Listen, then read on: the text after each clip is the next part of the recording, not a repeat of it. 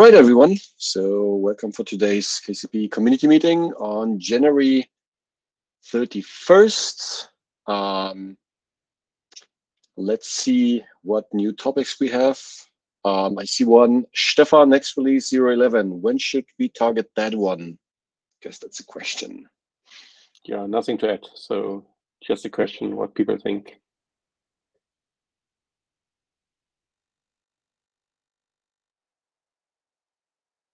Andy, go ahead. So there's a lot of flakes right now, and I realize that the test flakes don't necessarily need to gate when we cut a release, but it would be nice to get a lot of those resolved before we do if we can. I'm actively working on investigating each one as I come across it. I would ask, are there large features that are still outstanding that we want to get in, like anything that's a breaking change to storage or APIs, anything along those lines? Can I ask for updating the kube release 1.26? Oh yeah, we probably should do a rebase before we cut 0.11. I'm not sure we should combine those. So if we move to bug fixing mode basically now, and we target, I don't know, a week from now, 10 days from now, something in this direction. Yeah, I'm not against tagging something that depends on kube 1.24. I'm just, yeah, so as long as we move to 1.26 soon. We will. I mean, rebase will also take some days, so maybe it's a parallel work. But it will also maybe destabilize things. I also recall some hiccups with some incompatibilities with things like ingress objects, David, when we have been doing some testing around the sync part. So there is already some things that we need to take care about when we bump to 125. There was something about CRDs, or I don't know. There was something, some hiccup we went along when we were investigating something on 125. Yeah, sorry. Yes, possibly some incompatibilities. The thing is that, you know, if we increase the root compute, the version of the kube version of the root compute API export, then that limits the kube, that increases the kube release that physical clusters need to have in order to be able to sync things. So we have to, you know, the more we move the kube version of the root compute API export, the more we should think about providing root computes, alternative root compute API exports for older versions of kube, in order to, you know, increase the range of kube versions we can sync to. Why does this limit P-cluster versions? I don't understand. Yeah, because it's mainly related to the testing of schema compatibility. You know, we expect that the schemas are wider on the physical cluster than what they are on the KCP side, because we don't want to lose some fields when you sync a resource from KCP to the physical cluster. Yeah, maybe it's not for now, but I would like to hear more details in this direction. Yeah, I mean, this is, I mean, we cannot limit that. I don't know, 123 is added to a cluster. Yes, exactly. I mean, it's mainly probably something we have to revisit. Either revisit how we manage compatibility, or revisit how we provide various versions of the kube compute. Let's talk about that offline. Sure. It's not really the topic here. May I have one question on this topic, since you're talking about this? This is something that I noticed, I think was introduced probably in 0.0, that you added this compute workspace with these predefined schemas for deployment, ingress, and service. What was the motivation for that? Paolo, can we move that to another section maybe? We can put an item at the end, because this is not really the release tagging. Sorry, okay. Can you add that question, please? And we can come back just in the issue. Okay. And one question from my side regarding the release. Like, I literally started to understand the problem we're having with service account and sharding and replication a little bit better after I investigated my escalation prevention fix. Stefan, is this something like what we started to briefly talk about today in Slack? Is this something we want to solve like short term, or is the service account replication problem something? I mean, I don't think we have to have full support for sharding for everything in this tech. We know that TMC is not ready, and this might be something else. I was about to mention that. If this is a bug in CI which brings instability, we should at least find a workaround, whatever this is. And this can be as simple as fixing the workspaces or something in this direction. I mean, workspace is too short. Schedule to root or something like that. Right. I also have another workaround in my mind. I also don't want to like lay out the whole problem because I fully need to understand it myself as well. Yeah. But I agree we need some sort of solution. I think I will go ahead with the one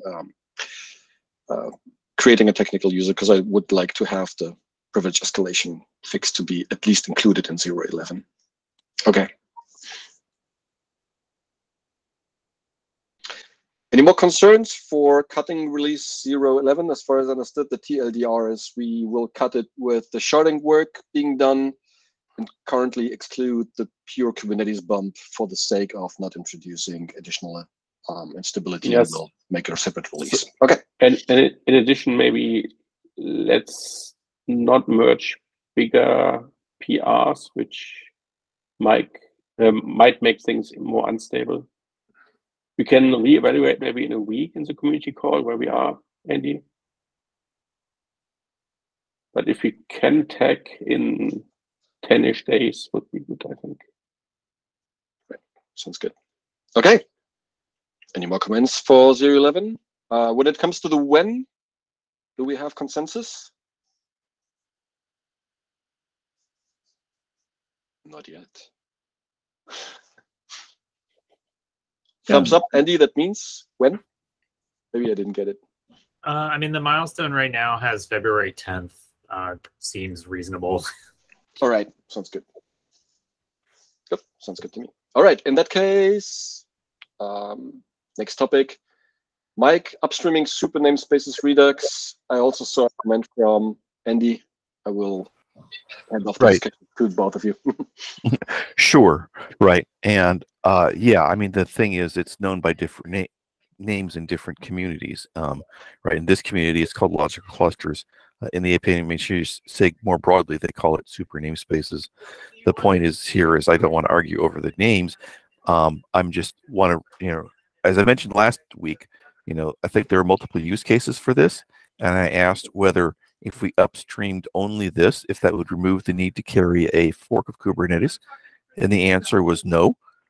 So there's a follow-up question I wanted to ask, which is, I suspect that if we upstreamed super logical clusters, that would reduce the size of the divergence, right? It would make it easy. The fork that we carry in KCP would be a much smaller change from upstream Kubernetes. And we do have other use cases for this besides KCP's use case, TMC's use case. We have Edge MC's use case. Crossplane is a use case. Haifa, our colleagues in Haifa have some use cases in mind. So I think it is, kind of a generally interesting thing to do. And so I wanted to gauge the interest here in, trying to get that work upstream for the benefit of all the use cases, including reducing the size of the divergence in the fork that's carried here.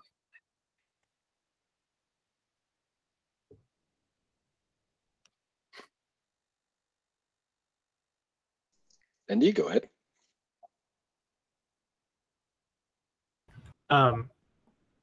We would happily support upstreaming it.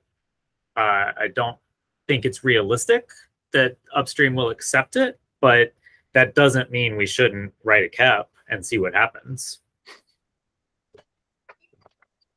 Okay, thank you.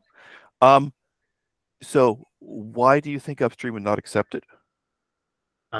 Mainly because they've told us they won't. Right. So SIG API Machinery is committed to making the code that they own the best single cluster experience out there. And that is what it comes down to.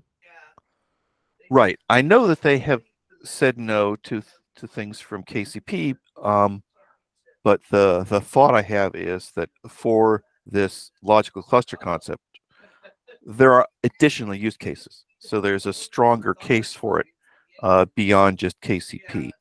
And they do say, that they think API machinery is good for more than its use in Kubernetes. So, this is consistent with their broader remarks.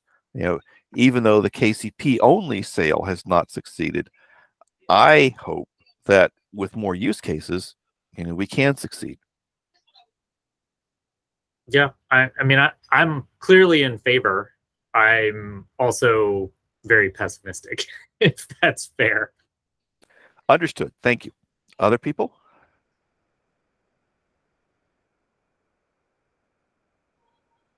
I just want to support that there are many use cases that are even single cluster, but still need this level, for example, of additional isolation. So, Ezra, could you maybe name them for these people so that it's kind of some services we are trying. For example, we have I think it's already open. The Fabric service. Fabric is kind of listed in IK, I think, in the end. I think the problem was that it's a service that the customer, what they bother with is the fact that CRD is cluster level, and then they are fine with having a single cluster, but they don't want kind of everyone to everyone has the access to all the CRDs, right? Everyone that has access to CRD can actually, and they like this idea of different versions and so on. So the isolation of, let me put it like that. If we look on what is exactly what is implemented, we simply add another bit, right, in the database. We now have another kind of column. And so the fact that you can take some stuff that are not namespaced and allow to isolate that also to some groups is very strong on many. Well, yes, I think everybody here understands the virtue of it. I was wondering if you could maybe drop in the community meeting Slack issue an actual reference to these additional. Yeah, I will send a link to the project itself, but the input is from the customers. The customers that actually want to use that, they do not want. We run. Okay, let me put it like that. We run pods and workload on their production cluster. They are fine with that because they are okay with the isolation that Kubernetes supplies to you, but they do not like us putting some CRDs that kind of pollute their whole cluster. Okay, so they don't like it. So that's the reason I will send a link to the actual project, and we have several kind of projects. Great. Like that. So yes, if you could send, maybe this is more of a mailing list kind of thing, just a brief summary of the projects that could benefit from upstreaming logical clusters and the customer problem that helps with. Right. One comment before I can see that Stefan wants to say. One thing that we wanted to make sure is that if suppose that we can upstream that, we will really like the KCP to actually use whatever was upstream, right? Even if you require to change some of your code for that. If we will end up upstreaming these logical namespaces, and in KCP, you will say, oh, it's too much work to refactor our code to use it, and will not use it. You use your own kind of stuff, then we kind of miss the point here, right? Yeah, I think that's clear. All right, Jesse, also, maybe if you could pile on to whatever Ezra eventually does, I'd like to have a list, so we could take it to the API machinery SIG and say, look, here are these use cases. It's not just KCP. Sure. It is a broad community issue. Sure. Yeah, I'll let Stefan go, but I'll just say that I have the same situation where I have many customers who I want to distribute CRDs and operators to, and I would prefer not to pollute their view of their clusters.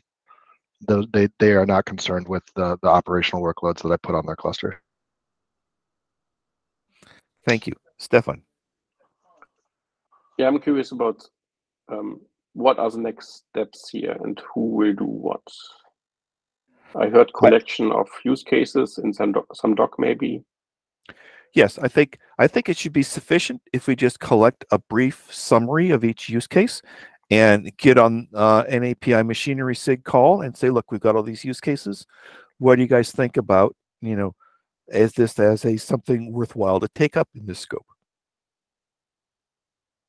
And I understand you will make this move, like present it in the SIG? Yes. Yes. Okay. Thanks. And Mike, do you want to do that before we actually have a cap for that, just Yes. to get the general feeling? Yes. Okay. Okay.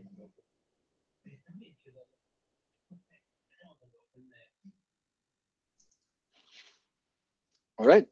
Thanks a lot. Any more thoughts on the upstreaming initiatives? Cool. Very much looking forward around the use cases talk as well. In that case, I would like to move to the next topic. Stephen, help charts. Yeah, so this is something we've discussed in a few threads on Slack recently. Several folks have been asking for an update to the Helm charts and also asking questions about the manifests that are in the main KCP repo. Turns out that both of those are outdated. And obviously things have been moving quite quickly in terms of flags getting added and removed and things. So I went ahead and pushed an update to the Helm chart based on a fork that we've been maintaining. It would be nice to just decide, whether we're comfortable with the commitment of trying to keep the Helm charts up to date, whether we're just going to do it for main or maybe main and the current stable release. And if anyone else is interested in collaborating on that. I also wondered whether it makes sense to just remove the manifests from the main tree, because even if you don't want to use Helm, effectively the templates in there give you manifests you can render and then hack on. So it seems like it might be a useful first step just to kind of have a single place where we maintain the manifest. So yeah, just wanted to kick off that discussion and see if anyone wants to collaborate and what the next step should look like. Count me in, Stephen. I would like to collaborate. Generally, for the Helm charts, I will leave up the question whether we want to maintain the Helm charts for the wider audience. But yeah, count me in. So I would like to see also KCP being easily deployed on things like OpenShift. We have been discussing this briefly as well, so happy to help here. Next one in the queues were, I believe, first Mike, then Andy. Okay, yeah. So this is hopefully a relatively minor thing. We agreed earlier that the documentation would be versioned, so that we could work on something without. I come to realize, we actually have a current problem that's really horrible, which is the only documentation you get is served from main, but we want to document how to use the last tagged release, which means that the latest documentation is not actually for the latest code, which is a really horrible situation to be in. And there's a PR to fix this and fix it well using regular GitHub techniques. I was just going to hope we could get enough review to actually merge that and get into a good place. Yeah, so Mike, I think we've maybe skipped ahead. We were still discussing the Helm chart issue, but the docs Oh, I'm updates. sorry, I misinterpreted the prompt. Yes, no worries. I think the docs update definitely sounds like a good thing, and I think it kind of ties into the kind of into the the more user-facing kind of experience. We want people to be able to deploy onto clusters. I think in terms of scale testing and stuff like that, this is going to be important from kind of a dev perspective as well. So, Andy, sorry, you had your hand raised. Thanks. I agree we should have a way to make it easy for folks to install KCP, and Helm seems to be fairly desirable. So I'm in favor of continuing to maintain them and keep them up to date. I would like to see some sort of CI/CD, whatever you want to call it, so that if we make a code change in main, we know fairly quickly that we've broken the main version of the Helm chart. Whether we have to like fix them in lockstep, probably not, but we definitely need the signal. And I think trying to minimize the number of ways that we do things, the better. So I know that we have a manifests directory in the KCP repo that's got some manifests in there. Should probably just get rid of those. So I guess my question would be, so it sounds like, Sergius, you're interested in helping. Stephen, you obviously have done some work with your pull request. Maybe you two could start with what you've got, get it merged, and do some brainstorming on the CI aspect. Yeah, that sounds reasonable to me. Cool. Thank you. Okay, that's all. Thanks, everyone. Right. Before we go on, Mike, to your versioning topic again, any more thoughts on the Helm chart? Anyone else wants to chime in?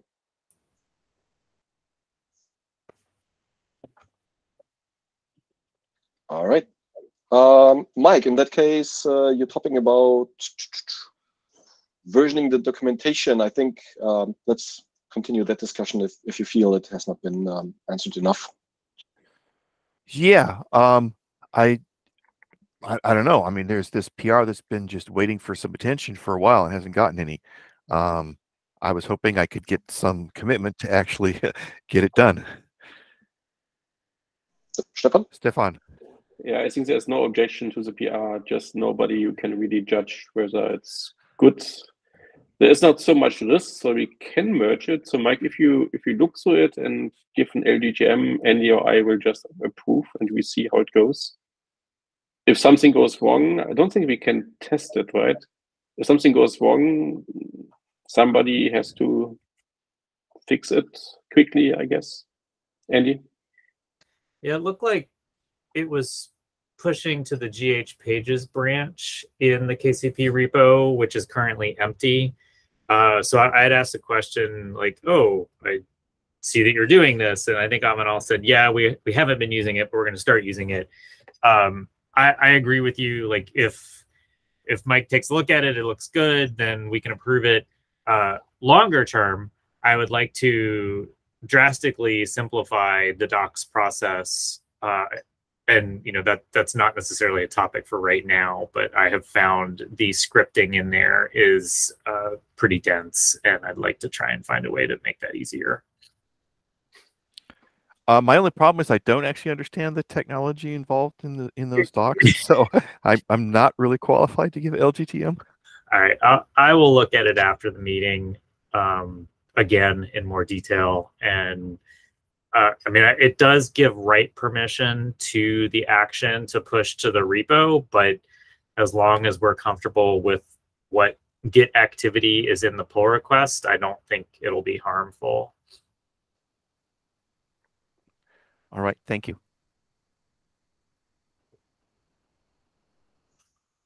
All right. Okay. Any more topics that you want to bring in short term? Well, going back to the question asked earlier, I added this to the list of topics. Yeah, I was curious to know why this rule compute was added and why those predefined schemas were added. Also because I understood that at some point there was a desire to sort of decouple the core KCP from TMC. And so now I don't understand why when you just create, KCP, you end up with those things that I guess I've heard that there is some problem now with maintaining possibly version of Kubernetes, etc. So it looks like we're going back to tying things to maybe for optimization purpose, to some optimizing for, and then basically tying to this, release of Kubernetes, other stuff like that. So I was wondering what was the rationale for that. And you go ahead. Yeah, so we are going to split it back up. It really was just a timing issue. At the time, we wanted to try and provide a good experience for folks who were just going with KCP out of the box to try and minimize the amount of extra work that was necessary to get the deployments, APIs, and services and ingress APIs available by default. But after we finish our journey of refactoring things, that won't be in KCP core. It'll be part of a TMC add-on, and it'll probably be optional if you want to pull it in or not.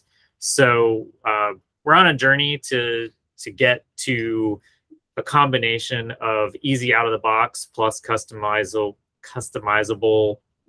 settings. So everything here is basically iterative. So it's where we are right now. Okay, see other hands raised. Maybe David. Yes, I mean, I think we have to decouple the question of the versioning that we discussed previously, which is mainly a general question of how do we manage the compatibility of the schemas between the APIs inside KCP and the APIs on the physical clusters. It's a wider question. As soon as we have some API export available for unlimited number of user workspaces, then we have to know how we tackle the compatibility of schemas. So, it's not specific to the Kube API export, to the root compute API export. So we have to decouple that. And then as to the providing, a default compute Kubernetes API export, it's, as Andy said, it's probably something that will be part of the TMC, extracted project. But it's not something that you need to bind. It's something that you will probably bind by default if you want to sync some workloads. Something that is available by default and that avoids you having to systematically import your schemas from your physical cluster. But it's only, something available by default, not mandatory at all. Does it make sense? Yeah, it does. I was having some difficulties with that, but okay, we don't need to discuss that now. Maybe offline. Daniel, you have also some comment? Yeah, so it sounds like we're mostly focused on like the workload APIs here, and I'm curious if, and this may already be something that's possible, but do we currently have a mechanism to say, like, basically create this new workspace with no APIs enabled? Like, if you look for the API resource, it's basically nothing, and then subsequently say, hey, create all workspaces with these like custom APIs that are not built into KCP today. Is that current functionality that's offered? It was like that. I think we just went a bit too far in adding the bindings there. I guess a pull request to move back a little would be welcome. So what we have is, maybe this is also helpful here. We have this batteries feature. So you can say minus batteries and then include them, exclude them. So either we move it back, like there is no compute or no workloads by default, or we just add this annotation or whatever it is to bind it to a battery. So it must be optional enabled. Either is probably fine. Gotcha. And does that just apply to the workspace APIs, or the workload? Yeah, workload. Yeah, that one, and maybe scheduling as well. That's a placement, I think. Because even now, the root compute is not included by default.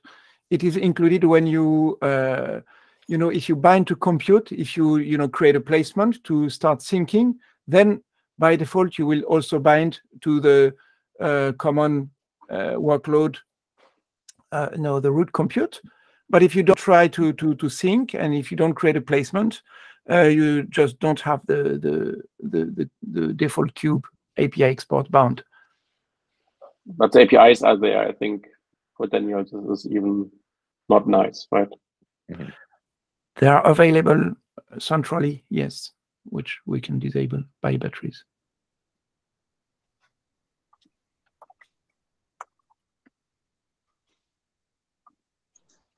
All right, I think we have one more raised hand. Ezra? Yeah, I just want to ask a general question, probably to Andy. Is there existing document that even on a very high level try to come up with what's going to be included in the KCP core and what is not, or not yet started? Because we keep hearing, okay, that will be in TMC, we will end up without having that, but are there concrete plans already?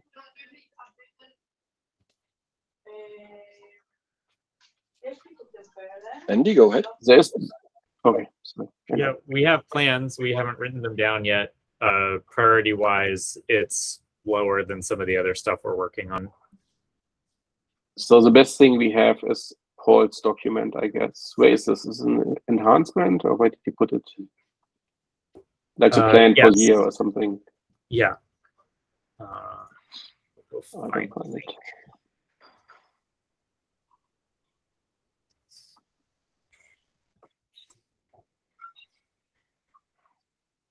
Working on it. This one. Oh, I have it. It's in KCP itself. It's not in the enhancement. Ah, okay. No wonder I can't it's find this it. one, right? Can I check? I think so.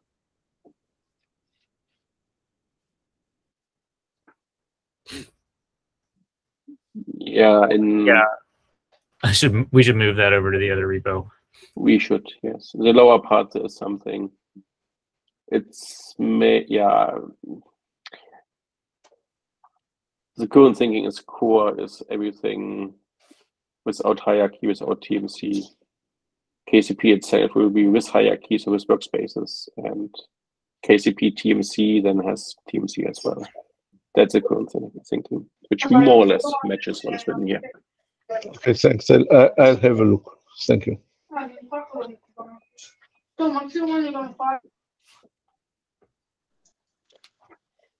Okay.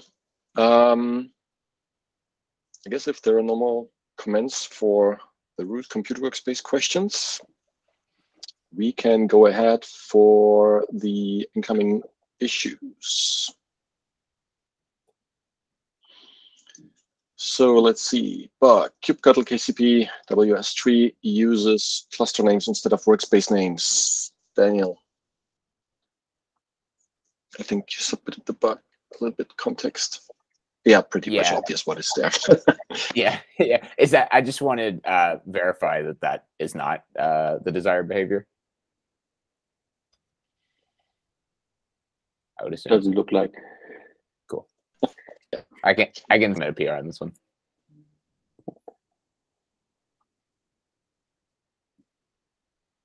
Awesome. So help me out, Andy, a little bit for milestones. What should I say here? Backlog next. I mean, I would put it in. I mean, Daniel, you're going to work on it soon? Yeah, I could probably get one in today. All right, yeah. So Sergius, put it in next, and milestone can be 011. Right, that would be great to have it in there, actually. Great. Thanks a lot, Daniel. That would be great contribution. Next one, features. Sync are able to create self-sufficient targets. Mike, since you're on the call, maybe a little bit context? Sure. For Edge, we want to support disconnected or intermittent connectivity. So the Edge cluster needs to be self-sufficient. and not only for disconnection, but for maybe data sovereignty or other regulatory sorts of requirements, we'll be able to create self-sufficient edge clusters. So that means when the syncer, creates stuff that has containers, those containers get connected to the local API server rather than the one back in the KCP workspace. I think that's maybe the primary consequence. We can adjust the heart beating to, basically a huge time so that we don't have a problem with bogus health problems detected. But, so the goal is to support this self-sufficient construction. And, talking with David Fessel earlier, he suggested that, that's a pretty small change or generalization to the syncer. We could either, do some kind of a common core code or just generalize the existing thing. I think his suggestion was the simplest thing to do would be to generalize the existing thing. So that's this. Yeah, maybe just to add one point here, the specific case of not pointing back to KCP but still pointing to the physical cluster in containers. Yes, I mean technically at least that mainly boils down to disabling some code that was explicitly added to change the API server endpoint.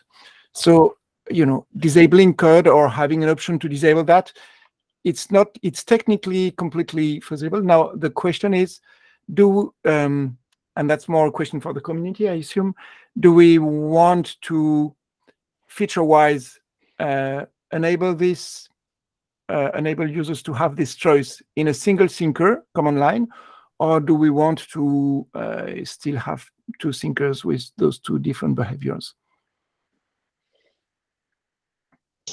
Yeah, I actually wanted to add to that in the future, I would actually love to see a more granularity on that will even allow me when I do a deployment, which includes controllers and so on, specifying the YAML, whether that controller maybe should talk back to because there are some, we can see use case in which we use KCP as the way to, deploy the stuff to multiple kind of clusters, but the controllers actually interact completely with the local cluster, right? Maybe listening to nodes, doing stuff on the local cluster itself, not going back at all to resources on the KCP.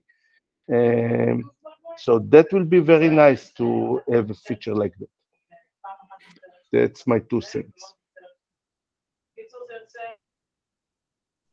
Andy, Stefan, in that order, go ahead. Mike, can you help me understand the feature request here? What would the disconnected syncer do differently that you're trying to do here?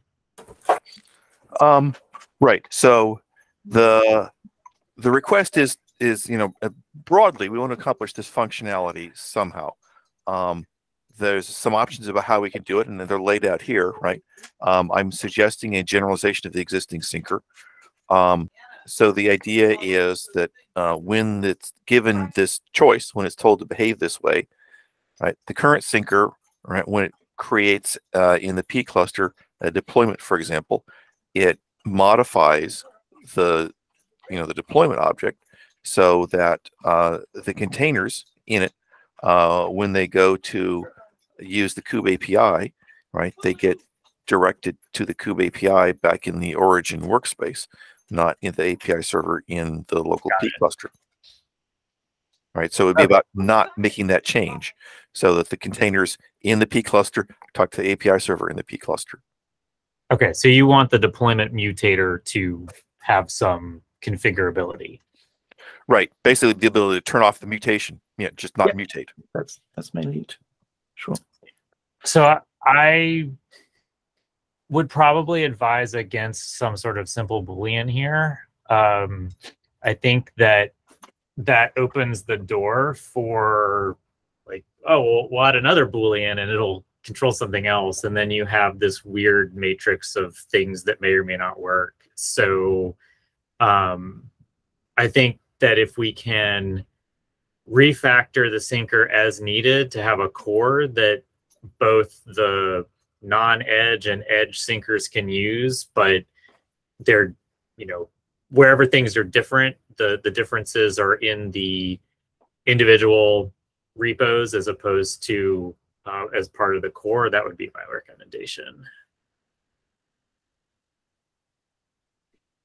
Yeah, I wanted basically to say the same thing, maybe more concretely. In the moment we add a flag, we make this syncer binary usable in two completely different use cases.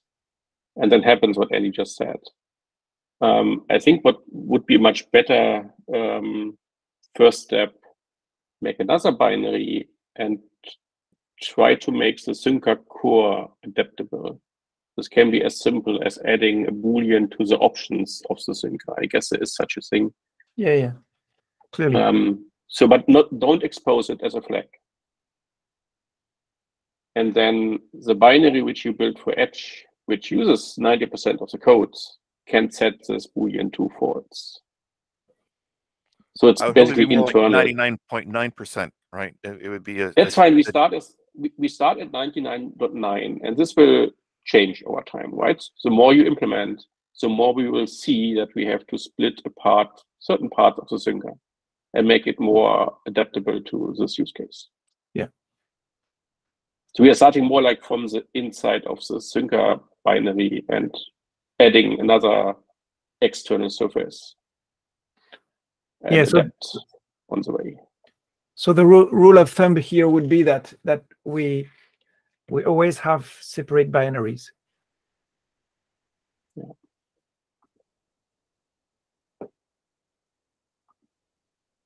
I agree. All right, so I'll work with David to. I think if this is the approach we want to take, let's just start there from the beginning. So I'll work with David on coming up with a separate binary as a 99.9% common code. Yeah, sure. Is it okay to assign to you, Mike? Sure. Okay.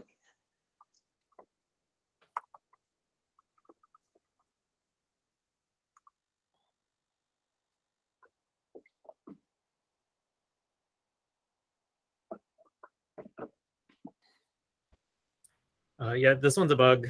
And then I was talking to a muted. Sorry. Andy, go ahead. Yeah, this one's a bug. It's occasionally pops up in CI, and I have a thing that tries to fix CI to not randomly hit this bug, but that doesn't fix the bug. That just fixes the CI test. This is a purposeful test, Stefan, in the EDE that says we're going to delete the root shard and then create a workspace. We want to see that the workspace is unschedulable. Then we create the shard again, and we want to see that the workspace transitions to scheduled. And we can do that without deleting a shard, but that just fixes the test. That doesn't fix the bug. There was a discussion in Slack also about disruptive tests. Maybe we should start thinking about those, like to have another suite of tests, which are that's fine too. And but this is an actual bug that needs a solution. So I don't think it's super high priority, but it will need to be fixed when we expect shards to be coming and going.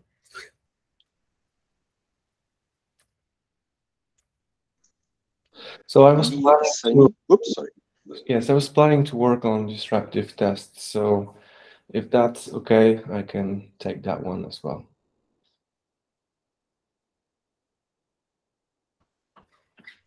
That was going to be my question. Thanks a lot, Łukasz.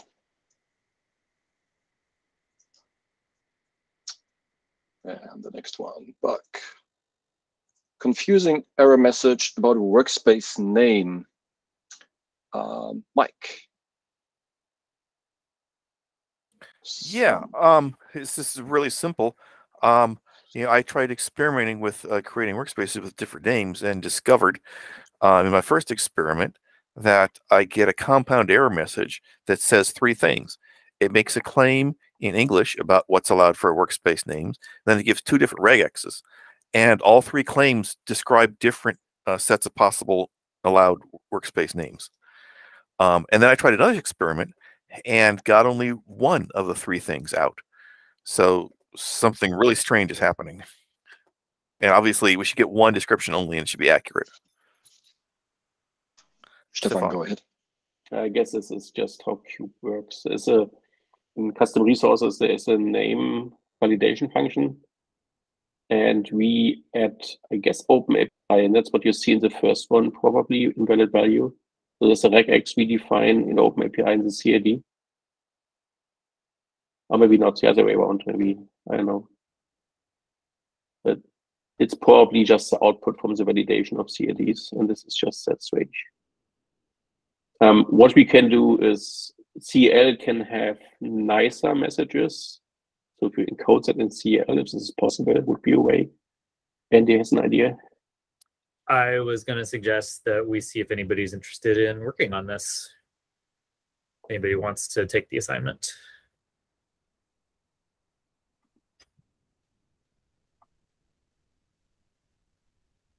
If not, we can just shove it in the backlog.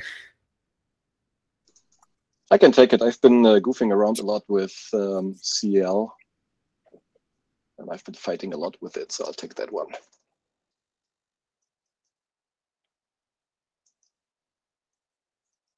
Thank you. All right. Feature. Daniel, do not require API conversion to exist for API resource schema if no conversion required.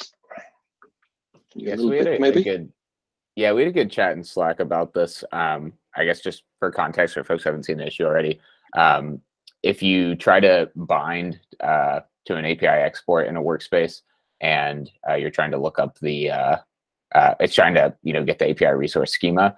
If it has multiple versions supported and there's no API conversion with the same name, then it's gonna fail to do so. And so, for instance, I ran into this when we had a resource with two identical versions. So there's obviously no conversion that needs to take place there. You can create an API conversion that just has an empty spec and it works just fine. But it would be kind of nice to not have to create this. So essentially, if you scroll down a little bit, there's a little bit of the direction for moving forward here. It seems like we have a pretty good grasp on what needs to happen there. The only outstanding question was if the default should be none or external. External would be closer to the current behavior, but none would be kind of a little more aligned with how CRDs work upstream. It looks like Andy has some thoughts. I think it's fine to default to either one. None makes sense because it's less effort if you don't want to think about it. And if folks decide that they don't like none as a default, we'll change it later. Sounds great. Is that one that you want to work on, Dan? Yeah, I assigned myself to it. Okay, cool. Thanks. All right.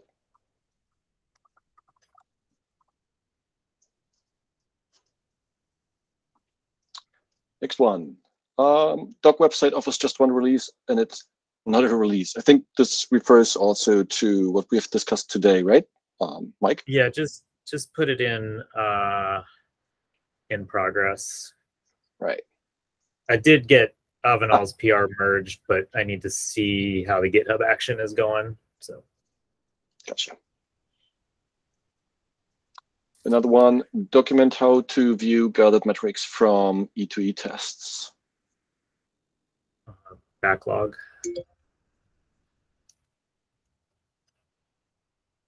Can try to see. Can I get assigned it to you, to me? Because I've been working on similar things in the past and monitoring bits. So maybe we can find a solution to get the Prometheus dump into the E2E artifacts. We have some tooling in OpenShift for that one.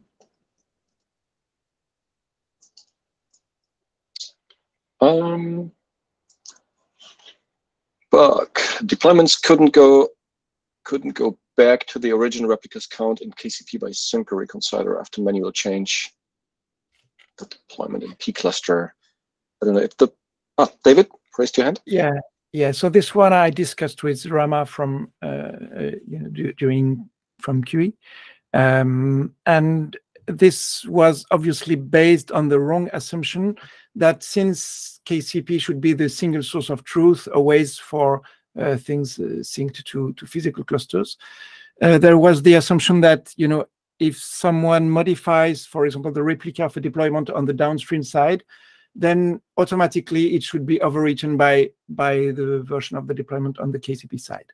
And the truth is that that's not the case completely. I mean, as soon as you have something that changes upstream, it will be overwritten, obviously, and that's all works today. But the only thing that is, you know, that triggers an update of the downstream object based on the upstream object is when you delete the downstream, the synced object downstream. And we do not expect, you know, to trigger automatically overwriting of downstream objects when they are modified downstream. That would, you know, be on one side, you know,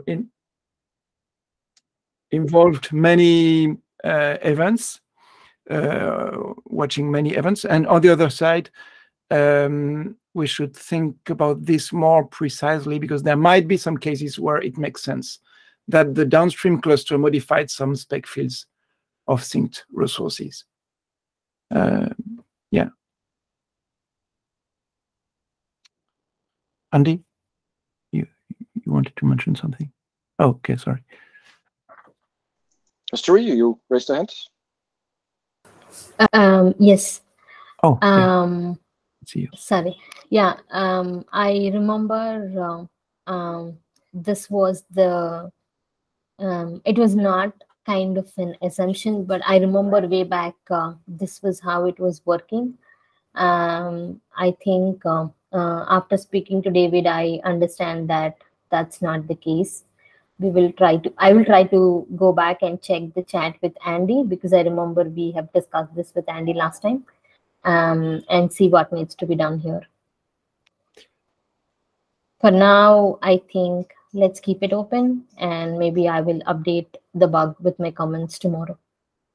Maybe I'm not saying that it's not something that we should, you know, enhance in the future. Maybe ensuring more consistency and avoiding more over, you know, manual changes on the downstream is a good thing, but I would mostly see that as a feature and not as a bug, because obviously it has to be, you know, included in a wider thinking and design about what are the fields on which we allow changes and the fields on which we don't allow changes.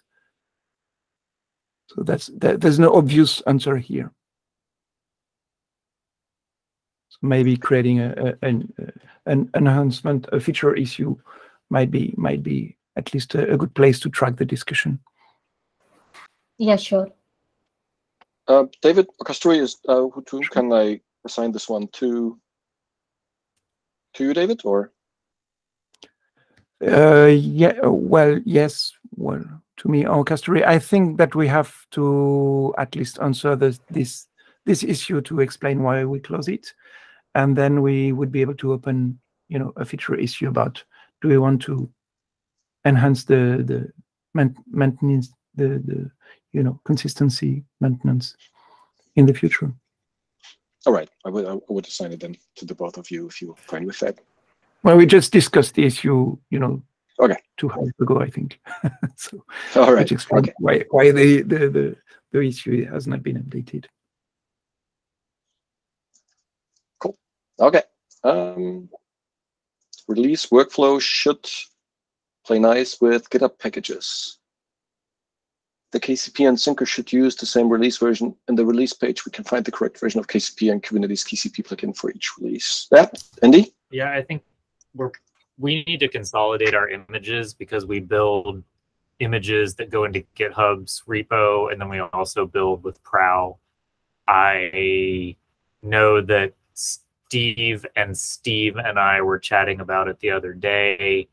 We didn't resolve who was going to take it, but I would love to see one way to build images, which generally would probably be Prow. And And we have another issue about the discrepancy between how we build the KCP image versus the Syncer image, because one uses Buildah, one uses Co. So I think in general, the summary here is we need somebody to take point on getting rid of all of the other ways that we produce images and just consolidating to Prow, most likely. Yeah. Stephen, go ahead. Yeah, that sounds fine, Andy. Obviously, we were discussing that on the Helm charts PR that I mentioned earlier on, and so it'd be good to kind of reach consensus. I'm happy to help drive that forward. I was not entirely sure on which approach we would prefer. One issue we do need to resolve is that I think that currently the Prow images are not using the Docker file from the KCP repo, so we'll need to fix that first, I think, before removing any of the other upstream images.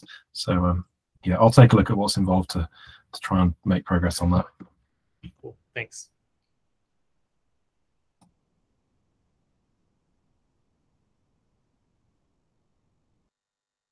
Oh, that's my bad. I should have put that in next.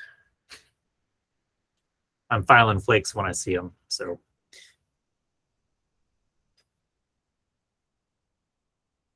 Is this one quite new? I didn't see it until now. It happened today. Okay. I guess I'll repeat my call, which I think I had last week, which was if you all have time, we have a lot of flakes, a lot of new flakes that have recently cropped up now that we have multiple shards and scheduling to multiple shards that's merged. So it's to be expected, and we need as much help as we can get in reviewing flakes, filing flakes. So if you have a pull request and one of your tests fails and it looks like it's unrelated to anything that you changed in your pull request, my ask would be that first you just go to the issues link in KCP, search for the test that failed. If you find one that is either, if it's open, just include a link to it. If it's closed, see if it's the same and reopen it if it is. And if not, please file a new flake.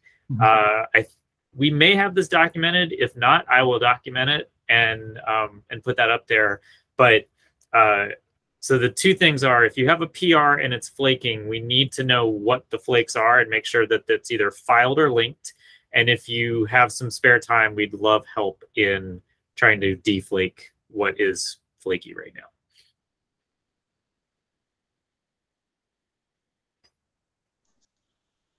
All right. Okay.